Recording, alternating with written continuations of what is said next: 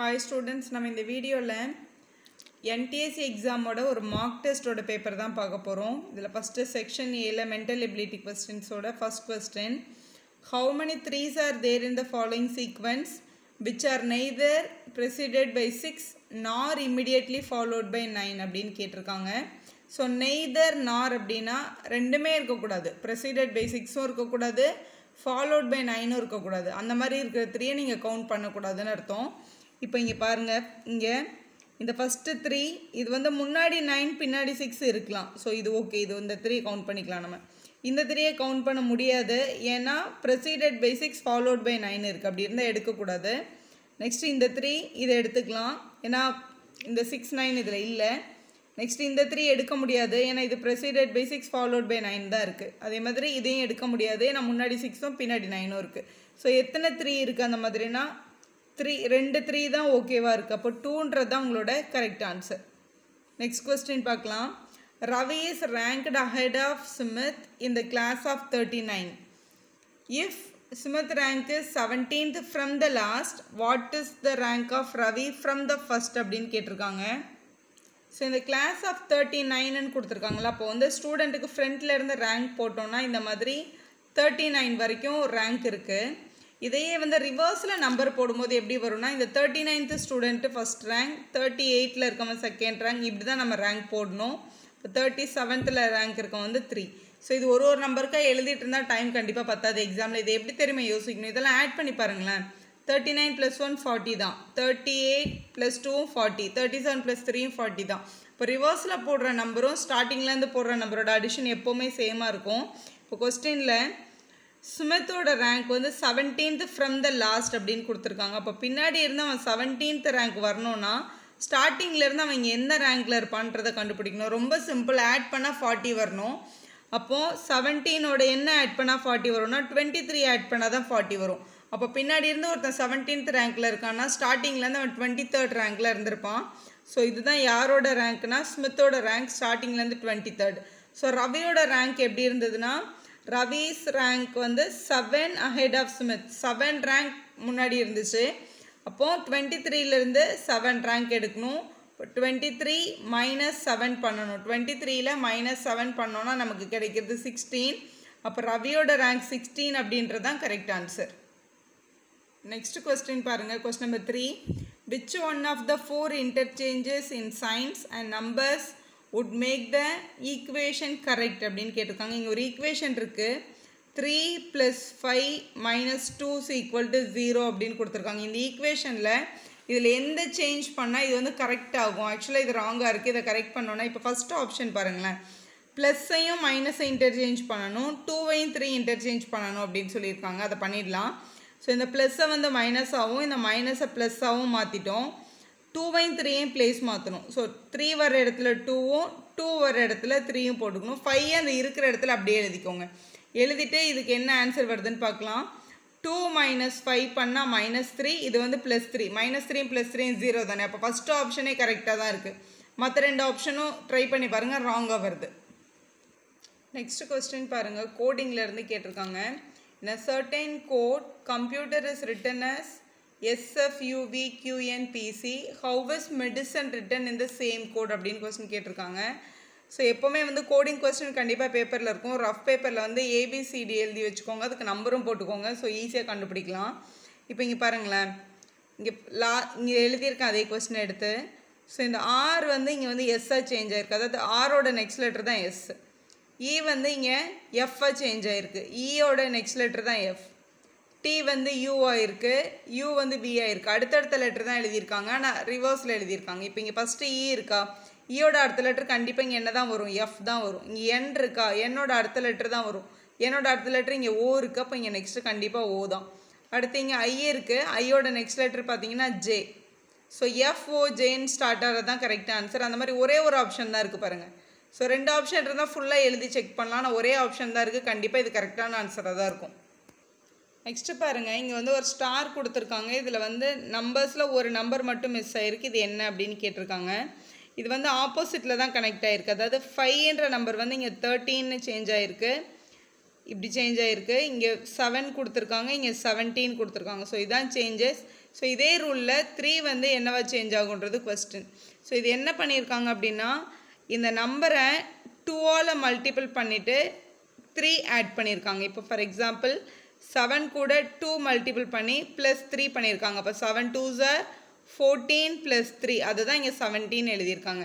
அதே மாதிரி இங்கே 5 இருக்குது. அதே ரூலில் 5 கூட இன்ட்டு 2 பண்ணி ப்ளஸ் 3 பண்ணியிருக்காங்க. அப்போ 5 2s are 10 வரும். 10 ப்ளஸ் 3 13. அப்போ கரெக்டாக எழுதியிருக்காங்க. ஸோ இதே ரூல் தான் நெக்ஸ்ட் நம்பருக்கும் நம்ம அப்ளை பண்ணி ஆகணும். இங்கே 3 கொடுத்துருக்காங்க. 3 வந்து என்னவா சேஞ்ச் ஆகுன்றதான் கொஸ்டின். அப்போ 3 கூடையும் இன்ட்டு 2 பண்ணிவிட்டு ப்ளஸ் 3 பண்ணணும். 3 2s are 6. 6 ப்ளஸ் 3 கண்டிப்பாக என்னவாக இருந்திருக்கும், இங்கே வர வேண்டிய நம்பர் கண்டிப்பாக 9 தான். அப்போ இந்த பிளேஸில் வர வேண்டிய நம்பர் 9, அது இங்கே செகண்ட் ஆப்ஷனில் இருக்குது. நெக்ஸ்ட்டு ஒரு மிஸ்ஸிங் நம்பர் தான் கேட்டிருக்காங்க. ஸோ இது பாருங்கள், பார்த்தாலே ஈஸியாக புரியுது. மேலே வந்து 27ம் 9ம் இருக்குது. 27ஐயும் 9ஐயும் டிவைட் பண்ணோம் அப்படின்னா நமக்கு கிடைக்கிற ஆன்சர் வந்து 3. அதே மாதிரி இந்த கீழே இருக்க 2 நம்பரை ஆட் பண்ணால் நமக்கு என்ன தான் கிடைக்குது, 3 தான் கிடைக்குது. ஸோ 3 தான் வந்து 2 + 1ன்னு எழுதியிருக்காங்கன்னு யோசிங்க. அதே மாதிரி இப்போ நெக்ஸ்ட் நம்பர் பார்த்தீங்கன்னா 35/7 டிவைட் பண்ணால் நமக்கு கிடைக்கிற ஆன்சர் வந்து 5. இந்த 5ஐ தான் கீழே என்னென்னு எழுதியிருக்காங்கன்னா 3 + 2ன்னு எழுதியிருக்காங்க. ஏன்னா 3 + 2 தானே 5 வரும். இப்போ அதே மாதிரி அதே ரூல் நெக்ஸ்ட் நம்பருக்கு 36ஐ 4ஆல் டிவைட் பண்ணுறோம். நம்மளுக்கு ஆன்சர் என்ன வரும், 9 வரும். அப்போ 9ஐ வந்து 4 + என்னன்னு எழுதலான்னு கேட்குறாங்க. 4 + 5 தானே 9 வரும். அப்போ கண்டிப்பாக இங்கே வர வேண்டிய நம்பர் என்ன, 5 தான். இந்த இடத்துல ஃபில் பண்ண வேண்டிய நம்பர் 5, அது இங்கே தேர்ட் ஆப்ஷனில் இருக்குது. இப்போ நெக்ஸ்ட் கொஸ்டின் பார்க்கலாம். இந்த following questions 4 groups of the numbers, letters, pair of numbers are given. Of these 3 are alike and 1 is different. Find the one which is different அப்படின்னு கேட்டிருக்காங்க. ஸோ கொடுத்துருக்க 4 நம்பரில் 3 நம்பர் வந்து ஒரே பேட்டர்னை ஃபாலோ பண்ணியிருக்கு. அந்த ரிமைனிங் இருக்க ஒரு நம்பர் மட்டும் டிஃப்ரெண்ட், அது என்னன்னு கண்டுபிடிங்கன்னு சொல்லியிருக்காங்க. இப்போ இங்கே ஃபஸ்ட் ஆப்ஷன் வந்து 193 இருக்குது. அதை 1 + 9 + 3 ஆட் பண்ணோன்னா நமக்கு 13 கிடைக்குது, ஃபஸ்ட் ஆப்ஷன். செகண்ட் ஆப்ஷன் பாருங்கள், 2 + 8 + 3ன்னு அந்த நம்பரை எழுதி ஆட் பண்ணுறோம், அதுவும் 13 வருது. தேர்ட் ஆப்ஷன் பாருங்கள், 3 + 3 + 7, இதையும் ஆட் பண்ணால் 13 வருது. ஆனால் ஃபோர்த் ஆப்ஷன் மட்டும் 3 + 2 + 3 ஆட் பண்ணால் 13 வரல, நாட் ஈக்குவல் டு 13. ஸோ கண்டிப்பாக இதுதான் உங்களோட டிஃப்ரெண்ட்டான நம்பர், ஃபோர்த் ஆப்ஷன் தான் கரெக்ட். ஸோ அதே கொஸ்டின் தான், கீழே இருக்க 4 நம்பரில் எது டிஃப்ரெண்ட் அப்படின்னு கேட்டிருக்காங்க. ஸோ எல்லா நம்பருமே ஆட் பண்ணி சப்ட்ராக்ட் பண்ணி தான் வரணும்னு அவசியம் இல்லை. சின்ன லாஜிக் யூஸ் பண்ணி வந்திருக்கும். இந்த கொஸ்டின் அப்படி தான் வந்திருக்கு. இதில் இருக்க எல்லா நம்பருமே 6ல் தான் முடிஞ்சிருக்கு. ஸோ அது ப்ராப்ளம் இல்லை. ரிமைனிங் 3 நம்பர்ஸில் தான் ஏதாவது பேட்டர்ன் ஃபாலோ ஆகிருக்கும். இப்போ இந்த ஃபஸ்ட் நம்பர் பாருங்களேன், 1 2 3 மூணுமே கண்டினியூஸ் நம்பர். நெக்ஸ்ட்டு பாருங்கள் 2 3 4, இந்த மூணும் கூட கண்டினியூஸ் நம்பர்ஸ் தான். இங்கே பாருங்கள் 4 5 6, இதுவுமே கண்டினியூஸ் நம்பர். ஆனால் இங்கே பாருங்கள் 5 6, ஆக்சுவலாக இங்கே 7 வந்திருக்கணும், ஆனால் 8 கொடுத்துருக்காங்க. அப்போ இந்த 8ன்றது இந்த இடத்துல ராங்கான நம்பர். அப்போ இந்த ஃபோர்த்து ஒன்று தான் டிஃப்ரெண்ட்டுன்னு நம்மளால் சொல்ல முடியும். கண்டிப்பாக அதுதான் உங்களோட கரெக்ட் ஆன்சர். நெக்ஸ்ட் கொஸ்டின் பாருங்கள், direction ABCDEFGH and I are 9 houses. C is 2 km east of B. இந்த மாதிரி டைரக்ஷன் கொடுத்துருக்காங்க. ஃபஸ்ட்டு இதை ட்ரா பண்ணிடலாம், அப்போ தான் ஈஸியாக ஆன்சர் பண்ண முடியும். ஸோ நம்மளோட டைரக்ஷன் படி மேலே வந்து நார்த், கீழே சவுத், இந்த பக்கம் ஈஸ்ட், இந்த பக்கம் வெஸ்ட்டு நம்ம எடுக்க போகிறோம். இப்போ ஃபஸ்ட்டு அவங்க என்ன சொல்லியிருக்காங்கன்னு பாருங்கள். சின்ற லெட்ரு வந்து 2 km ஈஸ்ட் ஆஃப் பி அப்படின்னு கொடுத்துருக்காங்க. இப்போ சின்ற லெட்ரு வந்து ஈஸ்ட் டைரக்ஷனில் இருக்குது. சின்றது வந்து ஈஸ்ட் டைரக்ஷனில் இருக்குது. எதில் இருந்துன்னா பியிலேருந்து சி வந்து ஈஸ்ட் டைரக்ஷனில் 2 km இருக்குது. அப்போ இங்கே 2ன்னு எழுதிக்கோங்க. நெக்ஸ்ட்டு பாருங்கள், ஏ is 1 km north of B. பியிலேருந்து north டைரக்ஷனில் 1 km ஏ இருக்குது. ஸோ இது வந்து ஏ போட்டாச்சு. நெக்ஸ்ட்டு பாருங்கள், H is 2 km south of A. ஏலேருந்து south டைரக்ஷனில் 2 km எடுக்கணும். ஆல்ரெடி இங்கே 1 km வந்துட்டு கீழே 1 km வரைஞ்சிருங்க. அப்போ ஏலேருந்து 2 km ஹெச் இருக்குது. H is 2 km south வரைஞ்சிட்டோம். இப்போ G is 1 km west of H.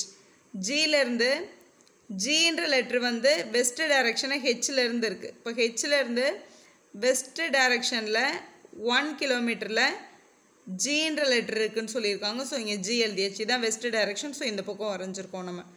Next while D is 3 km east of G. Gலேருந்து so east டைரக்ஷனில் போகணும். ஜிலேருந்து 3 கிலோமீட்டர், ஆல்ரெடி இங்கே 1 கிலோமீட்டர் இங்கே இருக்குது. ஸோ எக்ஸ்ட்ரா 2 கிலோமீட்டர்னால் இந்த சிக்கு நேராக தான் வருவீங்க. இது என்ன ஆல்ஃபாபெட்னா D. So D is 3 kilometre from ஜின்னு கொடுத்துருக்காங்க. ஸோ இது 1 கிலோமீட்டர், இங்கே 2 கிலோமீட்டர் எழுதிக்கோங்க, சரியாக வந்துடும். ஸோ நெக்ஸ்ட் லைன் பாருங்கள். F is 2 kilometre north of D. So இங்கேருந்து டியிலேருந்து நார்த்தில் 2 கிலோமீட்டர்ஸ் வரையணும். இது வந்து 1 கிலோமீட்டர்.